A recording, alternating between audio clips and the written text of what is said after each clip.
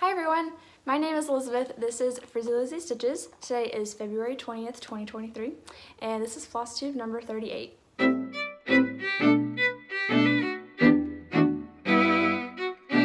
Hello everybody! So it's been 2 weeks since my last video, and we are in quite a different setting. We're in my usual spot, and it is also morning and not night. So I actually have today off. Today's President's Day, and it's Monday. So yeah, I don't think I've actually had President's Day off at a company that I've worked at before. This might be the first time. So kind of fun, because I feel like you don't usually get a holiday in February. I feel like it's usually Martin Luther King, and then you don't get another holiday until like Memorial Day or something. But yeah, I am very thankful for my 3-day weekend. And so I actually was trying to be very productive at the front end of the weekend so that I could spend the last half of the weekend doing fun things. And I've been successful so far. So let's see, Saturday I was cleaning day. So I cleaned the bathroom, vacuumed, laundry, all that stuff. And then yesterday, Sunday, Bobby had a day off. So we actually kind of celebrated Valentine's Day later, since yesterday was the 19th. And we went to brunch at this really cool place downtown. It was so yummy. And then we came home and kind of just chilled for the rest of the day, which was well deserved for both of us. To not really, I mean, Bobby was doing laundry, but it was very much a passive task. We both pretty much got to relax, which was nice. And then today, he's back at work. I had the day off. So I had several things that I wanted to get done today. Before I drive down to Cincinnati to go to Keepsakes. That is my plan today. So it's actually like 8:45 this morning, and I've been up since well, my alarm went off at like 5:30. I didn't get out of bed till like 6:30, but I have already washed the sheets and put them back on the bed, and what else did I do? Well, I guess I was just kind of gathering my stuff for the video today, because I wanted to make sure that I got this video filmed before I left to go to Keepsakes today. If I have time, I might try to edit it, but I feel like it's just going to be me filming and then editing this evening. So maybe the video will go up on Tuesday. You will know because you're watching this. But anyway, so I have 3 projects to show you today, and 2 of them are Whip Go goals, and then 1 of them is just a project that I started it and I finished it and I was obsessed with it. So yeah, but I guess, let's see, what have I been up to other than what I already said? I did get a new office chair, so I have it covered up with a blanket, but it's like white and gray, and it's very comfy, much more comfortable than the dining chair that I was using. I guess I got this desk like pretty much shortly after we moved here, so it would have been last summer, and I've been using a dining chair with it since then. So it wasn't until like last week that I finally broke down and ordered a proper desk chair, but I really like it. The only thing that, I mean, I purposely bought this one because the arms like go up and down, so I can like push it all the way under the desk, but it doesn't like recline any, which is fine, except for when Piper's like messing around in the kitchen and I'm trying to like lean back to see what she's doing. Can't very well do that, but it doesn't matter because that's just a very minor inconvenience, I guess. I couldn't really do that in the dining chair either, so anyway. But yeah, so I've been stitching. I've been playing Stardew Valley with Bobby. He's not on night shift anymore, which is nice. I don't know if he'll have it again this kind of for the rest of his intern year, but we shall see. Yeah, I actually also organized my fabric and floss drawer, which I'm very happy about. I'll put a little picture video thing up right there. I ended up stacking all the fabric, like not stacking it, but like filing it, I guess. And then I like cut a piece of foam board that was like the same width as the drawer, so it would stand up on its own, so I could like kind of make sure that the fabric would stay standing up. And then behind that, I kept all of my color and cotton floss, which I finally took out of all their little bags. So that's really fun. I am very happy with that drawer because it also makes it easy to see what colors of fabric I have whenever I go to try to kit up a project from stuff I already have. So yeah. And then, let's see. I wanted to thank you all for your very kind comments on my last video. A lot of you appreciated the chill vibes that I was throwing out there, which I really appreciate. I was honestly very happy with how that video turned out, so I'm glad that you guys enjoyed it too. And then my whole spiel about the UK resonated with some of you, which I was glad. And you guys also showed some love for the animals, and I know they appreciate that, even though they don't really understand. But yeah, so Wilson's kind of chilling over here by the patio window, and Piper just went to go get some water. So, and then one thing that I did want to return back to was the single strand loop method. So we talked about this last time and briefly the video before that, but one of you kindly sent a video to me on Instagram, and I cannot remember the name of the person who posted the video, but I will have it linked in the description box below. She does a really good job showing you how to do the loop method with a single strand of floss, and honestly I really don't understand how it works, but it works, and it's kind of magic, and I love it. So that is definitely going to be my new go-to for starting my thread when I'm stitching with one strand. So if you have not given the loop method with single strand a try, go check out that video that is linked below and try it, because it honestly is kind of life-changing, almost as life-changing as learning how to do loop method with 2 strands. So yeah. Like I said, I'll have that link below. I got to put that to the test a lot on my Halloween Quaker, which you will see today. And yeah, I think we can go ahead and start talking stitching. So let me kind of recollect and grab my projects. Okay, so the first project that I worked on since last time was Halloween Quaker by Lila Studio. Let's see. It's going to look like this. This is a super popular pattern. I feel like everybody has either has it in their stash or has started it or has thought about starting it. It's just, I feel like it's a cult classic.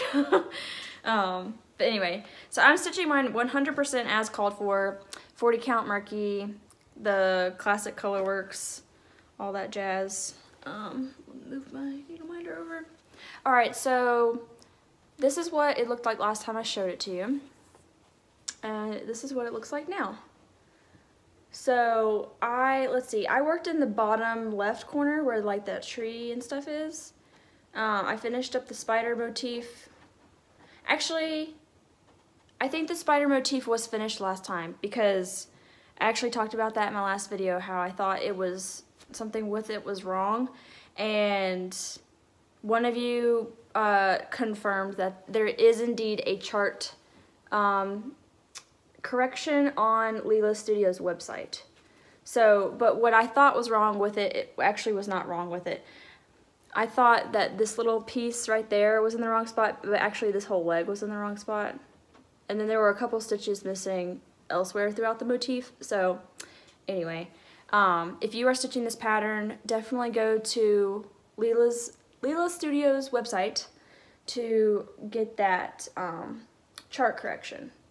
But honestly, it makes it easier to stitch because in the chart that you buy, the spider motif is like on a page break. So that little chart correction, it has it all on one like page or whatever, so it makes it actually easier to stitch it because you don't have to read over the page break. So yeah, okay. What else did I do here? I believe, I don't think the bat's new. I feel like all I really worked on after correcting the spider motif was pretty much all of this stuff right here. And this is kind of like a little Halloween town that kind of goes in this area, so started that over here. But yeah, the whip go goal was to stitch on this for 5 hours, and I worked on this for 3 hours in the last 2 weeks to get me to that goal finish. So, but yeah, it's looking great. This is not on my Whip Go goal anymore, or Whip Go board anymore. So I am not going to pull this out again until October, because as much as I love spooky things, spooky is not the vibe for me right now. I kind of am just like at the point where I'm ready for winter to be over. Not because I'm tired of the cold, but because I'm tired of my outfits. I feel like my winter wardrobe is not very extensive, so I definitely wear the same clothes over and over again, and I'm kind of just bored of my cutesy little winter clothes. So anyway, but that is Halloween Quaker, and like I said, that is one of my projects that I use one strand of floss. So I did use the single strand loop method to start my thread, and again, that video will be in the description box. So seriously life-changing. I don't know, I was totally missing out, to be honest. Okay, so the next project I have to show you is one that was totally not on my radar until the pattern came out, and then I was, well, no. It wasn't on my radar because I didn't know it existed, because it didn't exist. But anyway, this pattern came out shortly before Valentine's Day, and I was obsessed, like really obsessed. So I started it on Saturday, the 11th, and then finished it on Monday the 13th. So this is Frosted Pumpkin Stitchery. It's called Love Letters, and it's kind of a duo pattern. I'll put the picture up right here. They're two little raccoons named Ralph and Ruby, and the pattern is very pink, and they look like stamps, and that goes along with the whole love letter thing, and it's just freaking adorable. So anyway, I was obsessed particularly with Ralph, so that's the one I started with. However, I did already cut my fabric to stitch Ruby, so I don't know when she's gonna happen, but I finished Ralph because I was so obsessed. So this is what he looks like. Holy freaking cow. Oh, he's so cute. So this fabric is called Summer Soiree. Let me see if I can kind of pull it back so that it's a little more accurate to, I guess, the color. I feel like it's pretty vibrant. I feel like it's a little bit washed out on the camera. But anyway, it's called Summer Soiree. It's from Fiberlicious Yummy Fibers. This is 36 count. I did stitch with 2 strands over 2, and I used the called for floss. However, the light pink, which is like his shirt, kind of blended in a lot with the actual fabric.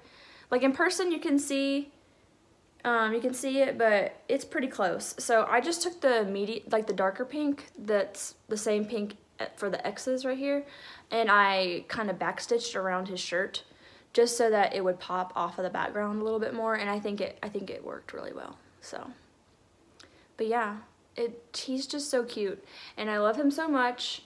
And my plan is to turn him into a little pillow. I'm thinking like velvet, like red velveteen on the back with like white pom-poms, and I already have the white pom-poms, but I'll have to see if maybe Keepsakes has some of that velveteen, or else I'll have to order it from somewhere. But let me see if I can get you closer. Look how stinking cute he is. I just love his fountain pen and the little bow. It's just so adorable. So yeah, I was obsessed. This like consumed my weekend. I stitched on it for 11 hours and 40 minutes, and I'm pretty sure that is a record for how quickly I have been able to start and finish a project like this. It is, I think the stitch count is like 60 by 60 or something like that. So yeah, stitched this one up super fast. And like I said, I worked on it for 3 days. So I'm super excited about it. Like I said, I do intend to stitch Ruby, but I'm just not sure when I'm gonna do that. So And then this was kind of like, I guess this was inspired by Frosted Pumpkin's previous pattern that they came out with for the Jingle Ball called, well, there's two patterns. One is Clementine the Fox and the other is Coulter the Fox. And it's kind of the same concept where it's a boy and a girl of the same animal species and they're supposed to be like boyfriend, girlfriend. And anyway, so I definitely want to stitch the two foxes, Clementine and Coulter, but we will see. I feel like I would probably stitch those closer to wintertime, but we will see. This was kind of just like, I really wanted to stitch on something pink so bad, and this just called to me. So, but he's adorable and I love him, and he's gonna be a pillow someday, hopefully soon. Okay, so the last project I have to show you today is my other Whip Go goal. It is Alice in Wonderland by Satsuma Street. It's gonna look like this when it's done, and this is what it looked like the last time I showed it to you. And mine is in the Q-Snap because I was working on it yesterday, but this is where I've gotten to. So the goal this month is to do the caterpillar block, which this is the caterpillar block. Alice is right there. But yeah, we got this giant mushroom. The caterpillar is sitting on top of the mushroom and then has his little hookah or I don't know, whatever he's smoking. But yeah, so, and I think there's like a little baby mushroom right here and another one there. And then I think the pattern should, the whole block should fit in this little window of the Q-Snap. But yeah, so far I've spent 3 hours on this. And I feel like this block might be a third of the way there. So maybe 6 more hours will get me a finish on this. I don't really know if that's gonna, I honestly don't know if I'm gonna be able to complete this goal this month because today's the 20th. And come the 25th, part 2 of the British Isles stitch along is gonna come out, so I will switch my focus over to that. But honestly, if I can get as much done as I can, I won't be too mad if I don't finish it this month because I technically have the rest of the year to finish the goal on my Whip Go board. So yeah, but good so far. This fabric is 28 count Ice Blues Weigart linen and using all the called for floss. And yeah, that's pretty much it. The little needle minder right there, I think is from Mad for Minders. And that might be it. So, yep. I did, so, I don't know, I'm sure some of you have thought of this before, but this is a mint, one of those plastic, like the icebreakers, except for this is like the Aldi brand. But anyway, I finished it and I took the sticker off, and I thought this would be perfect for keeping in my project bag to put my orts in when I'm out stitching, either at a retreat or at keepsakes, because then you can just leave it on your table with the lid open, and then it just, I don't know. We're gonna put this to the test today, but I'm very excited about the idea of it because I think it's gonna work really well. So I will keep you posted. Okay, so that's all of my projects that I worked on in the past couple weeks. It doesn't seem like a lot, but I mean, I did start and finish a whole project. So I would say that I did a lot of stitching. I guess, well, 3 plus 3, 6, 17 hours basically of stitching between the 3 of those. So I'd say that's pretty good. Okay, so for my plans, I do intend to keep working on the caterpillar block for Alice, try to get as close to completing that Whip Go goal as I can. And then when British Isles Part 2 comes out on the 25th, I'm going to start working on that. And then, I don't think I mentioned this earlier, but I am, I was designing something, cross stitch, for myself, and I had been working on it for a while, and I finally finished it Friday night. So my plan is to find some fabric to stitch it on today while I'm at Keepsakes. So I'm going for a lavender, so we will see what I find. but I did already pick out the colors, but I might have to tweak them based on what fabric I find, because some of the floss colors are also purple. So yeah, anyway, I'm really excited about it. I'm excited to show it to you guys. I don't think I want to wait until I'm done stitching it to show you, because it's not as small. It's like, I think it's like 100 by 80 or something. So it definitely will take a minute for me to stitch, but I might show it to you after I start the project, just so I know that the colors I've picked are really gonna work. But yeah, so those are kind of my plans. I'm super excited about my pattern that I've made, and excited to get some fabric so I can start working on it. Even though, you know, I have like so many other projects that I want/need to be working on. But it's fine, whatever. Honestly, that was kind of one of my inspiration with stitching Ralph, is like I was so motivated to stitch something pink and cute that when that pattern came out, like I was literally only missing 2 DMC colors, and Bobby and I were going to Lowe's, and Joann's is right next to Lowe's, and so I was like, let me just run in here and grab like some floss real quick. And then I came home and I started it that day, and then I think I was just like, I got to a point where I was like, oh my gosh, I've made so much progress. Let me just keep pushing to see if I can finish this really fast. And I feel like that kind of motivation is just kind of very vital when you do anything creative, because I feel like if you don't take advantage of the creative moment, you'll lose it, and then you just never will do anything with it. So that's kind of how I'm feeling right now too about this pattern that I made. I really want to just stitch it and be excited about it and be in the moment, because if I don't, then I probably never will stitch it, and then it'll just be sad, you know what I mean? So you'll have to let me know if you relate, but that's kind of how I'm feeling about the whole thing right now. Okay, so I think that's it for today's video, a little bit on the shorter side. However, I do have one book that I want to chat about really fast, so if you're not interested in books, you definitely don't have to stick around. But yeah, so the book I want to talk to you about today is called I'm Glad My Mom Died by Jeanette McCurdy. This is what the cover looks like. I listened to this on audio, and Jeanette McCurdy, the author, was actually also the narrator for the audiobook, which was fantastic. And this is kind of like I guess like an autobiography memoir situation. So first off, I think the cover art for this book is absolutely perfect. I think the contrast between like the appearance of it being really cute and fluffy mixed with the deep meaning behind, and like the dark title and all that sort of stuff, I think that contrast is really honestly perfect.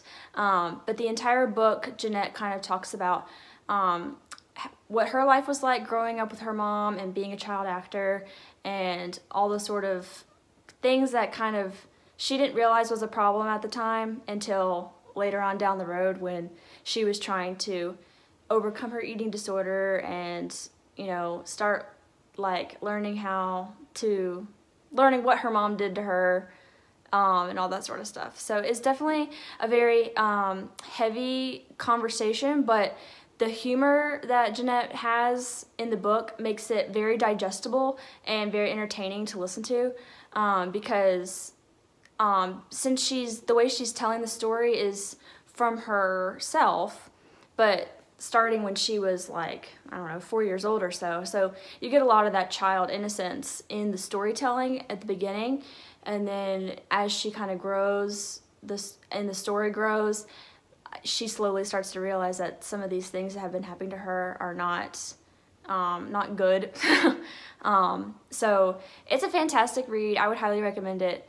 Jeanette McCurdy is, if you're like, I feel like I know this girl, she was very well known for her role on iCarly. She was Miranda Cosgrove's like best friend on the show.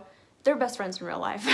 But anyway, she was kind of like the side character, best friend in that show. And yeah, so I watched iCarly growing up, so it was kind of cool to see that Jeanette, you know, because I hadn't seen or heard of her in forever. Nice to know that she is still, you know, I guess working her creative muscles, if you will. So yeah, anyway, it's a fantastic book, highly recommend. And I think that's pretty much all I have to say. Okay, so that is all my projects, all the book chat and whatnot. I hope you're all having a great day, and I will talk to you again in 2 weeks. Bye.